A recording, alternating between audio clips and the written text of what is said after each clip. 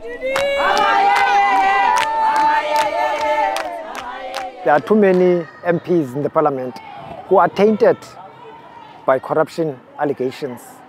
Zondo Commission has identified quite a number of MPs that are implicated in corruption. So we do not understand why those MPs are still serving in the parliament. And we don't understand why the ANC, particularly the president of the ANC and the National Executive Committee of the ANC and the ANC as the governing party, why they are not taking a stand against corruption. Because that money would have saved many lives, would have changed many lives.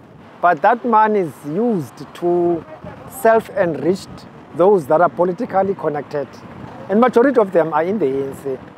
And pretending to be representing the poor while they are there for themselves, for their own families.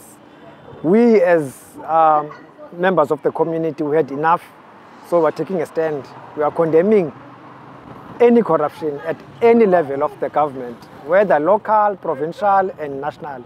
And we would like to see those that are implicated, prosecuted, convicted, and sentenced, so that that sends a clear message to everyone that corruption is a crime.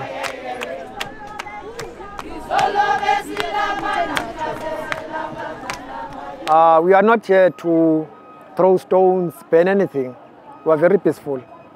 And we are here for a genuine cause, a cancer in our society, corruption. We wanted, and we still want to be here in the next 3 days, 3 nights, fasting as a political protest. We are not going to be stopped by certain regulations. It's a difficult journey. It's very risky. Some of us probably will be killed for taking a stand. But if that is the cost for saving our country, we're prepared to die.